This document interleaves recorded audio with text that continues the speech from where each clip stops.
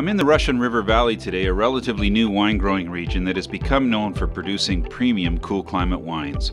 We'll learn more about it from Elizabeth Grant Douglas, the winemaker for the preeminent producers in California, Crema wines.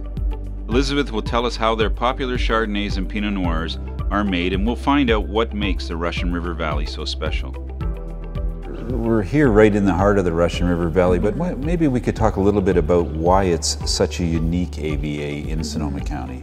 Here in the Russian River, what happens every evening is the fog rolls in, it blankets the vineyards and cools things down, but then every day right around this time, the sun comes out and we end up with those warm, sunny, perfect days that give us the tannin maturity and the beautiful fruit flavors that we're looking for. You specialize in two very well-known grapes. Chardonnay and Pinot Noir are our big focus. Those are two grapes that flourish in these very cool climate regions, the Willamette Valley in Oregon, Monterey, and the Russian River Sonoma Coast regions. So if I go into a store and I see wines from Monterey, from Sonoma, Russian River, even Willamette in Oregon, what would sort of the flavor spectrum be maybe in Pinot Noir? Well, in Pinot Noir, there's actually a very broad spectrum of flavors depending on which region you're in. For example, in the Sonoma Coast, Russian River region, we have a lot of spicy qualities, brambly fruit like blackberries and raspberries. When you move to Monterey, it's really more minerally. There's a black plum quality to it that I really love.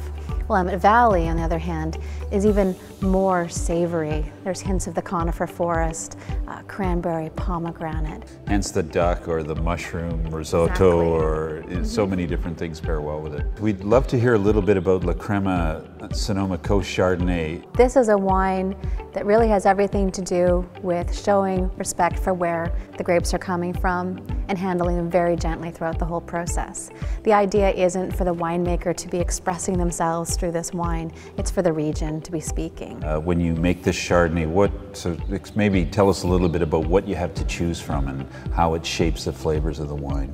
For example, when we're putting together the blend for the Sonoma Coast, a lot of the different flavors we get from that broad region might include bright, juicy Granny Smith apples, a little bit more exotic stone fruit.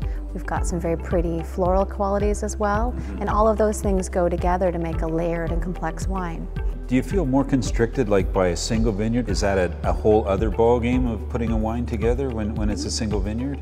Well, I would say that the difference between making a single vineyard wine and making a blend from a larger appellation is how many pieces of the puzzle you have to choose from.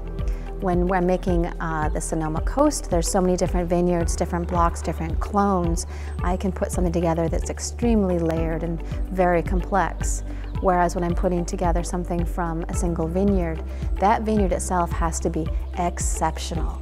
It has to have its own singular voice, something it wants to talk about. Well, we're here in Sarah Lee's vineyard in the Russian River Valley. It's going to be the new home of the winery. Well, we're actually so excited. We're going to finally be able to host people the way we've always wanted to. Have them come here and experience the Russian River in all its finest. But they're also going to get a chance to try foods from the region paired with wines grown right here on the property. You're pretty happy. Oh, couldn't be happier.